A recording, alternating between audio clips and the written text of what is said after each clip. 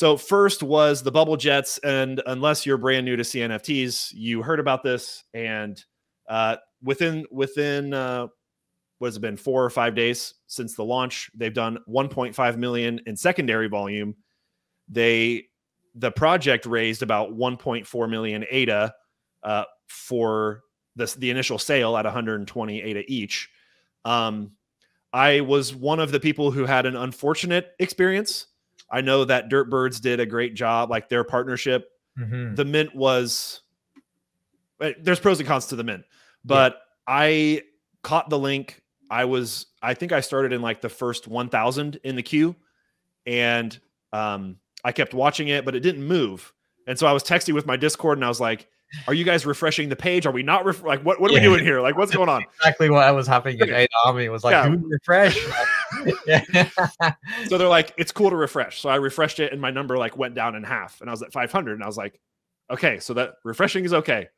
Down to 400, down to 300, and then 300 stops, and it's been a few minutes. And I was like, I'm guessing their window, like their minting window, is pretty large for letting people in. It's like 10 minutes goes by, and I'm still at 300, and I'm just like, I'm going to refresh because I've already done it 4 or 5 times. I'm just going to do the refresh. I got kicked out of the queue. So I missed out. You know, due to my minting luck, I probably would have got 2 commons, but I would have instantly flipped. I mean, the floor rocketed to 500. I mean, that would have been just not even a question in my mind to sell. But I'm firmly a strong believer, but as you can see by the floor, I mean, if you would have sold at 500, you could scoop up, 2 or 3 for the same, with your profits. But yeah, I was a little bit burned by that, and I was a little bit salty, I'll be honest. But at the end of the day, you're like, hey, you did your best. There's not really, you can't control it. You just missed a good flipping opportunity. So were you able to get any? I did. So first of all, big shout out to Dirtbirds, and shout out to that minting process. And I'm sorry that you did not have a good experience, but I really appreciated that they were at least trying something very new, very different. And there was, I could see, while it did not go as planned, there was a lot of effort that put into it. And I think, given the Dirtbirds put the tweet out with all the analytics, and I think given the amount of demand, it wasn't a total disaster. Because I think that if they just did nothing, I feel like, well, number one, whenever I see projects that want to promise, this graphic here, 7.2 million API calls over the 3.5 hours. I mean, that's pretty insane. Yeah. With 11K people in the queue. And so if I think a project wants to build, or not think, if a project says they're going to build a metaverse, I want to see them demonstrate, what's the word I'm looking for? Like demonstrate, I don't know.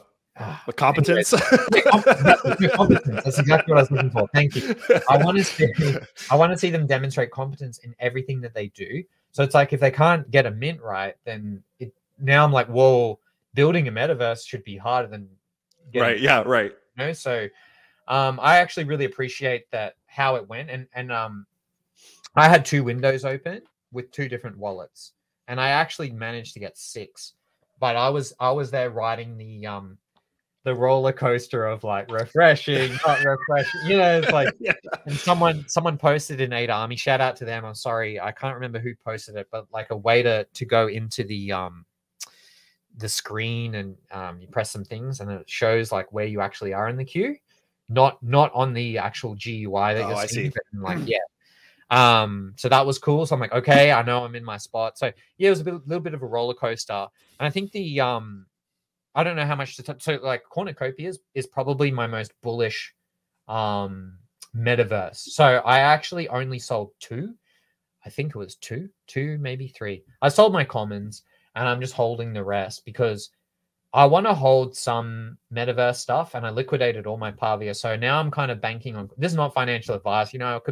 I've been wrong about many things. So yeah, what I like about them is, they're doxed. Yep. The team seems very bona fide. And I think what they're missing, though, is they're missing some of that more down-to-earth NFT collector, because I was very disappointed in the diversity of the actual Bubblejets. Like, Yep. I would have liked to have seen them all be like unique, to be honest with you. And I don't think that would have even costed them a ton more to implement. So I was very disappointed. You mean unique as in the common had a certain layout and style, the uncommons had a certain, and yeah, exactly. Instead of basically a color change. Exactly. Yeah. The color change was kind of lame, a bit underwhelming. So I was disappointed in that. But I'm still, for me, this is still what I view as probably the most likely to actually deliver. And I think what happened with that common thing is that they don't have, maybe I'm wrong, but what it says to me is that there isn't a collector on that team. There isn't someone who's addicted to NFTs and knows like what people want, because that's like a normal game developer type thing to implement. I think that So yeah, I mean, very interesting. I like that they did the mint differently. I like cornucopias, and I'm going to hold my four.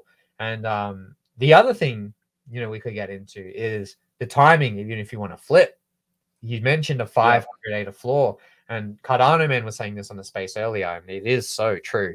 And I've always said that the best time to flip, if you want to flip, is during the mint. The prices go crazy, and then it always comes back down. I mean, it's probably some edge cases, but 99% of the time, it's like during the mint, it's crazy. When not everyone has minted, they go crazy. Yeah. And then it just, am I going to get mine? Or I might as well just get one on secondary, and secure it. Yeah. Yeah, exactly.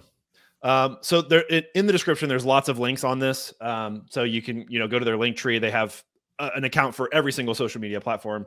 I pulled the Dirtbirds tweet here so you can see some of the statistics from, I mean, if you look at it by the numbers, taking my personal experience out of the way, like this is a step in the right direction in terms of how mints should go in the future, as you were already saying. So if I look objectively, I can say only 86 failed transactions out of all of that activity is impressive and should be applauded. Yeah. There was also a video that Rob did just explaining the first mint and some takeaways from it. So that link is also in the description. So if you want to go kind of a deep dive into that entire experience, and the brand new thing that they just tweeted out right before we went live is another NFT mint. And what this looks like is another vehicle. Now, I am not a super big, I'm in their Discord, but I'm not like checking every single announcement. We all have those Discords. We're already in almost 200, probably. We're almost hitting the Discord limit if you're deep into CNFTs. I'm a little curious. They're doing a second vehicle because the way that as a interested yet not like fully committed person in Cornucopias, I thought the Bubblejett was like the vehicle. And maybe that was naive of me to think like that would be your transportation. So to see these, it's like if I would have minted one and been like, okay, I'm set for the game. And now it's like this thing almost looks cooler or better. Now I got to, spend more ADA to get this like sprinter thing. I don't know. What are your thoughts on that? Yeah, look, I kind of agree with you. Now, you mentioned being in many Discord. I'm in the same situation where I'm not actually following this project very closely at all. And that's partly because patience is the key. And the patience is the key, especially for a metaverse. Like, I just know that it's so far away. So I'm very surprised that this is coming quite soon. But if it was announced, then that's more on me. I didn't do my research. I didn't know what I was getting into. So do you know if it was been around for a while, or what do you mean? Like knowing that this drop was happening? I just saw it at 7:30 Eastern time. Yeah. So that's all I've seen. Yeah, I think that again, if you have someone who collects NFTs, what do people always? It's kind of like a given. You always try to reward the OG collection, right? You always look after the loyalty. I mean, it's just the unspoken rule. So for them to do this, they need to make sure that whoever participated in that first Bubblejett mint get some sort of rewards. I think that would be the right thing to do. And I think that if they don't, it just shows again that lack of touch with the sort of NFT type collector, not gamer. This is different to, you know, if you're a gamer, there's an update to a game, you're like, cool. And if it's a pay update or whatever, you pay it. You're excited. There's an update. But in NFTs, you gotta be considerate of the scarcity and value, and there's so many more things to consider. It's not always a good thing. If Spacebuds released another 10K on, I know it's probably a locked policy, but if they, you know, in theory, I think they're planning to do something. But if they release it on the same policy ID, oh, I see, made the collection 20K, I'd be upset. Yeah. But in the gaming world, that's like a good thing. So I just think there's possibly a disconnect here. And what I would like to see is them to hire somebody who's an ambassador, maybe a little bit of an advisor to their project, someone who jumps in Twitter spaces, gets feedback from the community, loves NFTs, loves collecting, who can then advise the team and say, hey, you know, we want to see more than just a color change. And this is what people want from the community. That's what I think would be a very good step. And I'm always surprised at these metaverse projects, because they're raising so much capital and so much money. And I feel like there's projects doing a lot less who have those roles. Yeah. It doesn't always make it's interesting. Yeah. Yeah. So these look great. I hope that there is, you know, if they're going to go with the same tiers, common, uncommon, mythic, rarity, whatever, you know, if our opinions matter at all, if you're watching, I know he's watched a couple of my videos, but it'd be great to see color changes. It'd be great to see, you know, you don't have to make a brand new model, but, you know, a different headlight or a different fender or a different, you know, whatever, you know, kind of handlebars, whatever, that can go a long way to, I mean, what do people with generative art projects do? Like Chilled Kongs was well known for like having a crazy amount of traits, you know, back in December, or, you know, so that's where people are like, this is my speeder, or this is my Bubblejett. It's not just, oh, you have the red Bubblejett or you have the pink Bubblejett. Yeah. Anyways. Okay. The good news is that can be rectified, right? Yeah, of course. Yeah, for sure. Always put an update out. Customization. I mean, yeah, we'll see.